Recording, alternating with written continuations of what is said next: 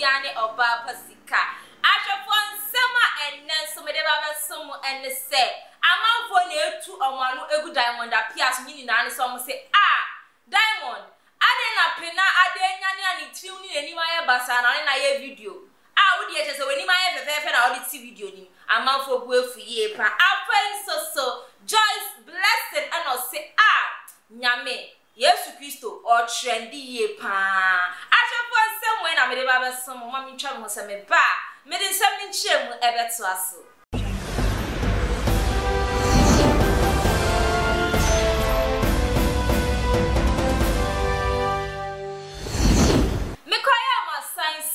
Syndicate TV swa ena wugusu ehwe ni mekwa esa sinema mesimi di jimedie abasom ya hwefo nyina unique laser whitening teeth obema wo seno aye fita wenu munka no so obetu ase ediama wo dai pa GH so oso mo frane tade ni nuane bibia di sese koda ho bia ne ho ena wubenya waseda kese enkoma ni mekwa we ya abrabi omhunti yesimi di ejimedie nyina ebesom ya hwefo wo Diamond Appiah na tamfo do so Ghana menyi musanso na owa adofo achese omotai na chi den nyini na ne se video bi etwegwe wo social media so ko Diamond page crowd be mu video ne ewo ho some short video bi na video ni mo no Diamond Appiah ne yehu ne se one penalistic efia short nigga baba yi video na amafo kasa kasa o video yi huni na ene se Diamond uhwe video yi pa na uhwe se na pena enimu aya ewo mu se osuanso pena asa odanya ne ya na wachi na ba video mu by force so mbra na munye video Ghana for problem ani o Ghana for problem we so nke ya sem enka ya sem ana ahwefo pena we oya koda osuade na pena ni pena ade nyane ti aye ntumi nye ni video ana de Ghana for bi no so bisa sounds na bi mo se Diamond wo ba ena ka wade eja enyane sei ena ni ti wa ye sei na ni ma ye na sei enka wo ba twi no aka so ni ye video aka say is the hair for me is the skin for me ka wo ba ye sa na ahwefo amanfo kasa ye pa se Diamond hwe se na wo wasiesie wo ho aka wano gon aye wu makeup atrese wutrimi wasomade ho ayefe na akola kitwa we woma ni tiri wan basa na odi mi ye video ma we ye wo fe na ahwefo mo de moma ye ko hwe video ni mbra ye ko hwe video ne ba meto amensem no eso. Is the flawless skin for me? I'll see who just woke up. Princess Pana. Chai, see hair. Princess, is the hair for me? Love you, baby girl. Mwah. Video amanfo kasa wo ho eniye amanfo se Diamond we die force one force kra one force indi mu so se na pena wo so osua pena wo ne ho ye fe naturally wade nyane yo onda nyane yo senya ne ni mutie no sa na tie ahofe ne de akola no naturally ne ho ye fe enti no what's wrong with this video boni ben na wo video we mu enkola ada impeli for kwa ye da nyane ema yenim sei enti akola da nyane ne ye na ye video aboni ben na ewo mu caption na Diamond Appiah edema video yi and say is the super flawless skin by Diamond Cosmetics for me natural say pena skin ho asem ena okin your person channel say ne Diamond Cosmetics no eno ena pena use e won skin eno krampo na manfo so kasa wo chese Diamond Appiah yi mese wo de obo wakra amanfo ebenya ho nsem aka esanse omo say one honjo e wo social media so etigana fo nsunya wa omo spell enti amanfo say na Diamond Appiah na chese strade na bi wo ho amanfo to sra because according to what you are saying no products ni bi na pena use on the skin it's not just a products na e bi wo ho products na as a stay amanfo say ni enim say no video ni social media so how happen exist wo because social media so no hu ni video ni picture no exist in real life but say no kran ko adia na we dia ni enim afa na wama ye hu and sasa mi mu say oboa obo wo ko hwe mu na pena kra yi koko bata bi no sra share butter be ni via bi no sra enya diamond bia munya ne mo sra kire no obua the amanfo so kanye me say Diamond Appiah me say wo agisa wa mbowa unu nsuo kra amanfo ebe na wonsem boni aka nti ya na wo so mama wa no ada kakra esa gana fo nya wo sa no mu twabo mi say ha mi o Ghana for trouble sa me ham it sounds say ni too much after yantua yensem no eso Joyce Blessing ni oto abeni bebo pana Joyce Blessing ako for interview ana ye bisa ne say as Jesus trending na chese nyankopon no oguso ko ne ni mabreni abrebi ya tete ne ho nsem latest news no like chese oda so wo system ni mo a okosa na as Jesus trending question bisa Joyce Blessing no so, oh yes Jesus is trending because ebano ayare someone yes ye hu say Yesu Kristo egusu yen century ebani ye die mu a ye hu miracles a ekoso ebani kunimdie mu inshura mu a twese enya asem ketwa and odi onu akasa ne life example or say first no street is wo na ni obedi crampo no din na se hu na hu se nsakra kese aba na brabo mu ni obedi ahye a obu akwase se die ni ho sisi ne ho so enti Nyankopon de onjeja ni memo Jesus Christ is trending ena oka se amanfo eka se e comedy me but e comedy yen se den kra adechia eye dan ya yenya aduane ekoya no eno kra e wo se ma hu sampa Jesus Christ is trending ena obisa Ola Michael said what to say yes e kom ekun obi da na eno Ola say eyampa o waka se no se ha we ena wo se ma hu sampa Jesus Christ no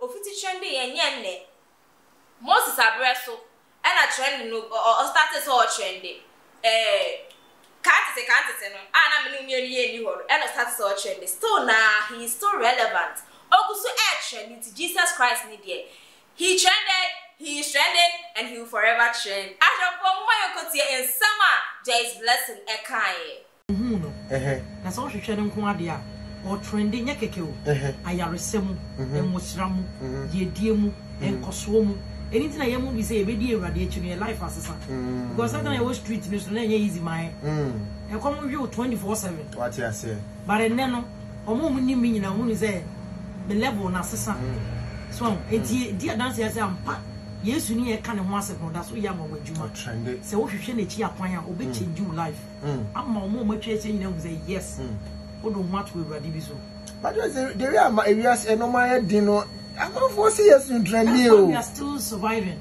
Go ahead, we are moving. Obi enu ade a chen akoma kuna manewu. Ampo. Obi born you say hustle and teach. Hustle and teach. Yeah, then. So hustle na utinte. Hustle and titi. Yeah. Hey, ususu die. Kanu mo go for free. Ashofo we de na mutie ye no mu amasumwa. Asema Joyce Blessing man for say no crap Joyce Blessing Nyankopon ni Jesus Christ wo yi die omo ye section e wo ya bru abom en section a Nyankopon en section a Jesus Christ yi enyen section ni ketwa nti ende ye no kra ye kase ye ho a kire yen eni ade but ade kyenye bia Nyankopon ehye ne ho animunyam e wo ya bru abom because o sha wo life a year ago days ago, weeks ago, months ago, now we share and now life out to say sakraye aba wabrabo and na we say a travel say Nyankopon o shray you he is blessing us in disguise because I did put back chimo na nyame ehrawo enye bebre na kwakete so ade chimo but Nyankopon to me e wadom na wani sa ti utumi bia wani na hu day a we say hu say wo de Nyankopon ehrawo sin obia wa asase we su bia Nyankopon dear Jesus Christ is indeed still trending. Asama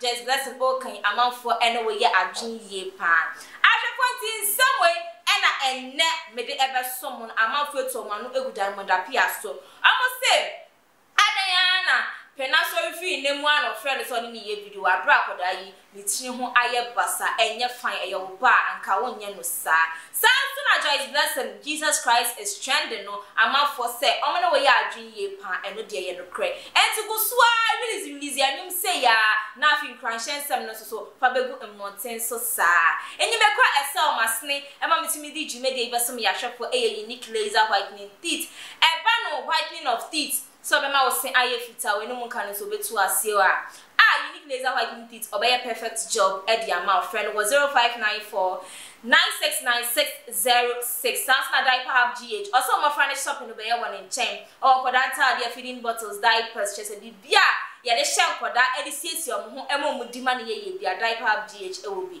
ne number ene etwebu e wo screen no friend no na oni no endi encommon. More like your videos, no more subscribe, more share, comment, and some more family who are sad. Medicare question we have come to you, oh Lord, any mommy anointing you are doomed. And I just for any now quite. See any way, not or dear any would you know a brab on miracle now I share any watching one sa enka. I did give in a dow sumpa, eso, ebeti ediama, mediani or barbasika, macramunina.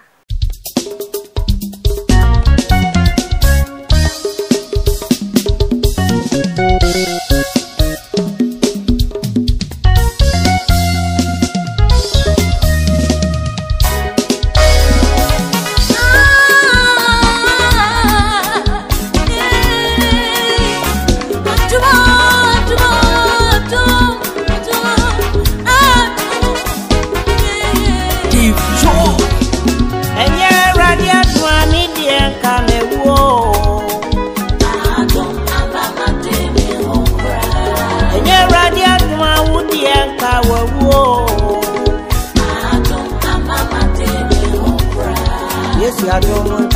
Mama di me home. Yes, you are doing. I'm afia babe to ye.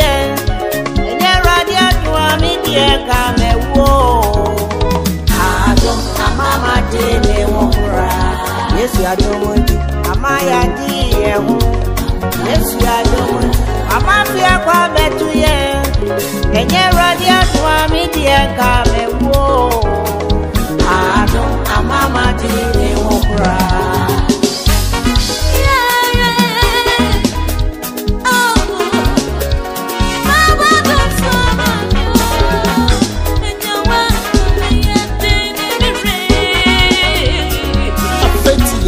Coming back, I don't.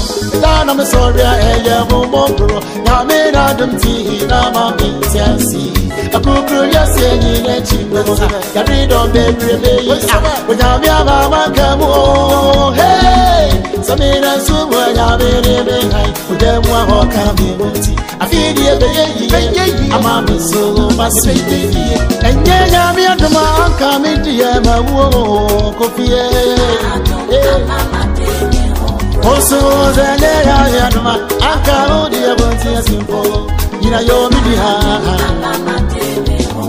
Say.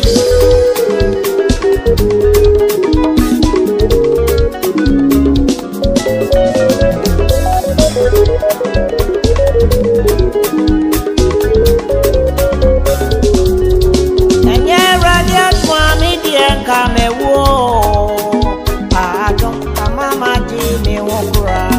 And you're ready to my woody and cow.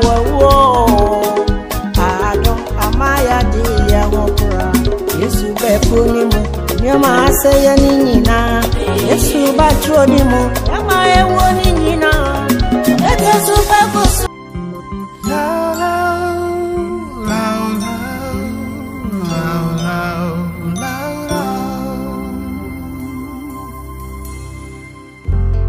We have come to you, oh Lord, with our hearts and with our tears. We are crying for mercy. Many people suffering now, and many people dying now, but we have no other God but you. It's not that easy